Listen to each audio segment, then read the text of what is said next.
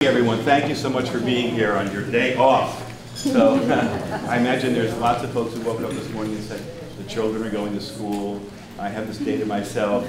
Oh no, I don't have this day to myself. So thank you so much for being here. And I know we'll be joined by some other folks along the way. I'm just going to open this and really thank, first of all, Mary Lorray, who worked so really hard on putting this together. She's still working out there. And also Lily McNair, of course, our wonderful provost. And probably some other people. And Joy Stapleton, who's not here, who'll be here in a second, maybe. I'm having Pat Fitzpatrick, my secretary, just bring something over in a second, but I just wanted to open and give to you, to remind you of something we had worked on before. But I just wanted to, first of all, thank the faculty and the staff for being here today. Again, we're at an interesting moment in higher education. As we've been talking about for the last several years, and in my State of the Colleges or open conversations that we've had in one form or another, we're in a moment of what we call by the business folks disruption, right? We know technology has invaded the sector in significant ways and promises to, in its worst moments, reduce a liberal education from a transformative experience to a transactional experience. And we know that that's something that's completely inherent to who we are and how we work here. We are a place that has built an elegant model starting in 1998 of, as you know, the Wagner Plan, which had at its heart active learning, collaborative learning, interdisciplinary learning, and experiential learning. We put those pieces together in ways that made sense to the faculty at that time. We've been running with that program. Revisions all along the way as the faculty have taken greater ownership of pieces of it, and always new faculty coming in and revising it in elegant and important ways. I'm always impressed by the fact that the faculty has a determined, and again, once again, effort to make sure that writing standards are, across the board, equal and demanding. I'm listening to Carol a little bit. Carol, we have, I believe, 4 or 5 courses required in writing to graduate from Wagner, right? The first year program has a writing course. The intermediate has a writing course. They're required to take a second course. I hope it's always in English, in literature, right? Because I want them to take literature courses. And then we have a senior requirement, and many departments have their own writing requirement built into it. So many times students will take 5 writing courses, and many of our courses are also speaking intensive as well. They're active learning courses in seminar format.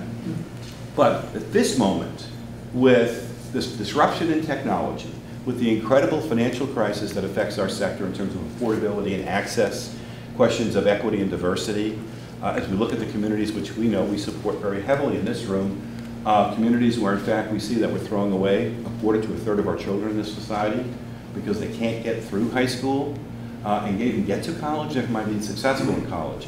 And we've made a commitment, as you know, in civic engagement, part of the Wagner Plan, to address that in ways that we can here locally as well as globally to some degree, but mostly locally around the Port Richmond Partnership and other pieces of that. So we find ourselves in this moment when there's a lot of anxiety for faculty and others about what will we look like in 10 years? What will this place be about? What's always impressed me and what I want to thank you for today is this faculty has always risen. In my time here, this is my 18th year, okay? In my 18 years, you've always risen as a faculty and staff to say, okay, what do we need to do next? How do we take this model and tweak it or revise it or reform it in so many important ways? And we're at that kind of turning point again. In this sense, one, I know you're taking up the charge that Lily is leading around general education. What does general education really mean? The non-major piece of the requirements. What does it really mean beyond just checking boxes off and saying I have a broad education by marching through a lot of disciplines, important as that is. But as Carol may talk about in her talk a bit later, there's a new initiative going on, which is really talking about what do students need to know and what do students need to be able to do when they graduate. And then focusing back on the breadth requirement, we call it distribution, the breadth requirement of our undergraduate experience in terms of how we prepare them and looking at what they need to do, what kinds of experiences in and outside the classroom to do that. Now, we've got a lot of that going on here. What we're doing is integrating and tying down and maybe listening to others and coming up with some new innovative ideas. But this faculty always rises to the occasion and has consistently on building international programs when we didn't have many, on building the civic programs when we didn't have anything. Really, in that 8 or 9 years ago, we've become leaders in that nationally. And back to the Wagner plan with the learning communities, always as a root cause around active learning, interdisciplinary learning, collaborative learning, and experiential learning. Right? We've always focused, that's our core. Whatever that curriculum looks like, that's our core. And of course, undergirding all of that is a personal education, a very personalized experience here. In 1935, if I have any heroes left in the world, 1935, the first lay president of Wagner College was Clarence Stout.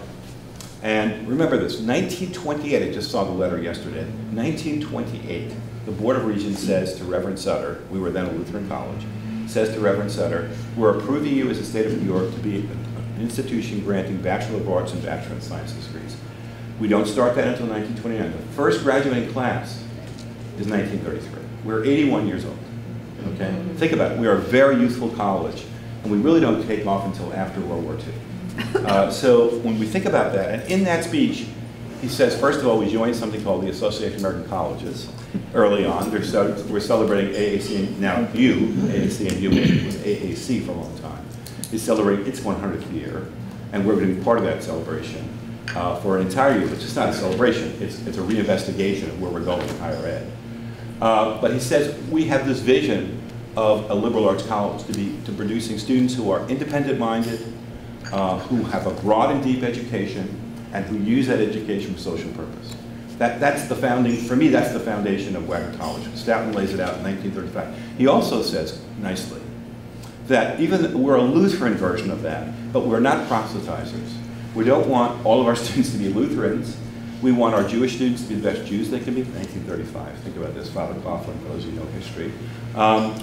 We want our Catholic students to be the best Catholics, our humanists to be the best humanists they can be, and so on and so forth.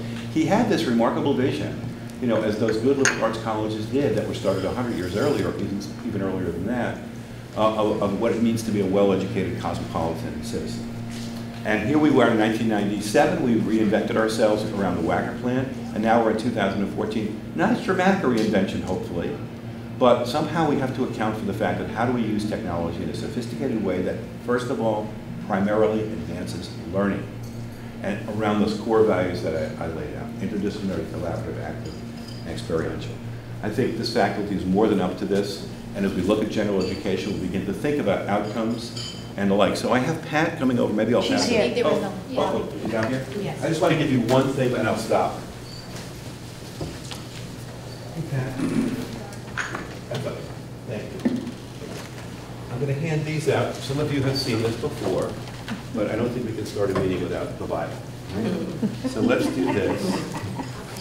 You pass them out. So I'm going to give one to Carol.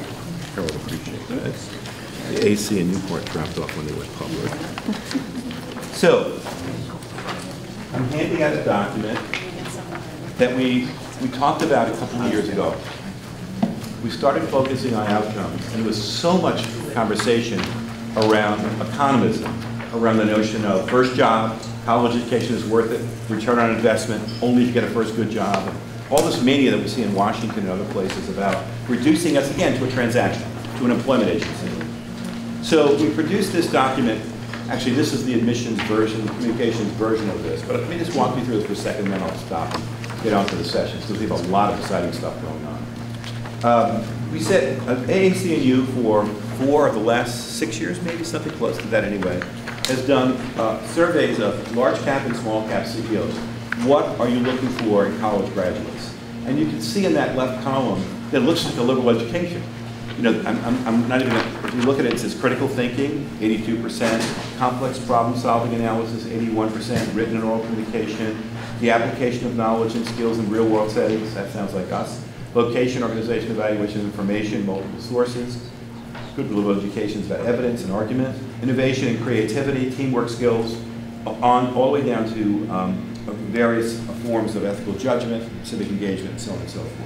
So that's what employers were looking for. In the prior version, that was kind of an inside ballpark one, we had a second cell which said, well, let's look at what a liberal education does. We used AAC&U's LEAP, Liberal Education in America's Progress, long-term commitment to liberal education as a formula or as an agenda. And we said, okay, look at the relationship between what employers are looking for and the basic values of liberal education. We skipped over this in this version of it because it seemed Not to worry, I brought it along. Good, good, very good. The third cell, we said, okay, where does it happen at Wagner? So the third cell was, well, we know we have these things happening in the first-year program, in the majors, in the intermediate learning community, in the senior program, so on and so forth. So we began to make the relationship. The next cell was critical. That's our assessment work. We do assessment, as we all know, in our departments, in our general education program, and the like. And we said, okay, here's the evidence that we think we're doing a good part of this. How well we're doing it, we're always reviewing, as you know. It's part of what we do in assessment as good educators, is kind of figuring out, are we doing it well? But we know we have evidence to suggest we're doing it. And then the last cell should be, how do we tell, first of all, our own students what the map is? What does the map of Broadway look like? What are we trying to achieve here in terms of liberal arts and the integration with professional studies and civic engagement and experiential learning? How are we doing that? And what's the roadmap? And then, of course, how are we telling the outside world? And so the folks in communications put this on, and they put some of the data on the back. This is actually all on the website. The goal is eventually you'll push on these pictures, and up will come the testimony and pieces of evidence and interviews and the like to make it much more interactive. Exciting. So I think this is important because as we move into this day today, I look around and I see so much communication, so much excitement about what you're doing.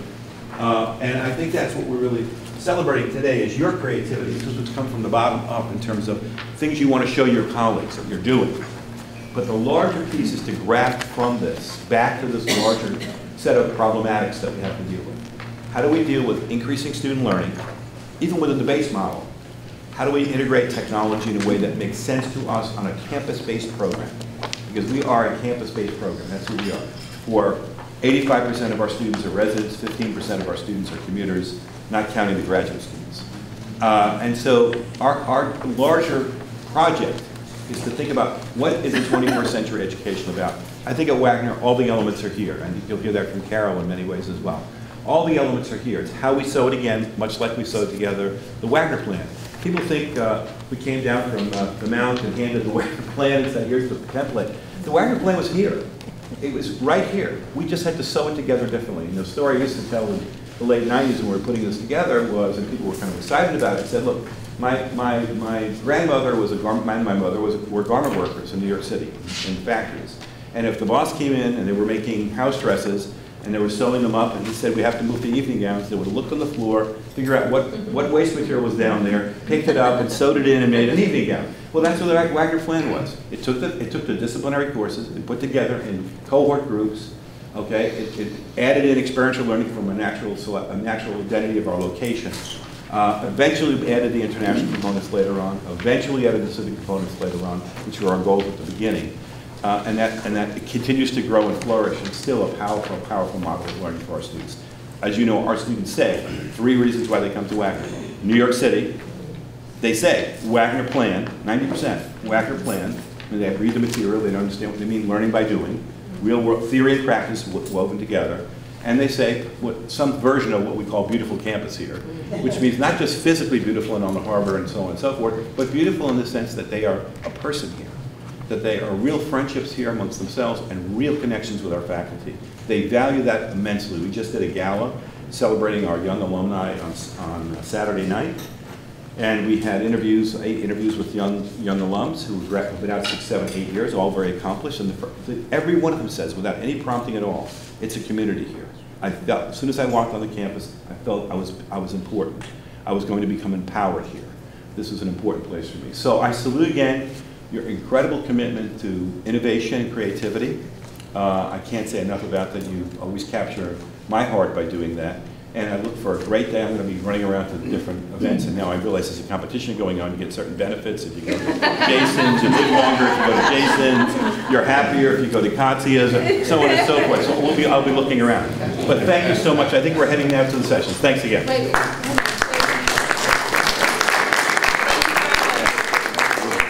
I want to thank you, everybody, for being here today, and a special thank to our guest speaker, Dr.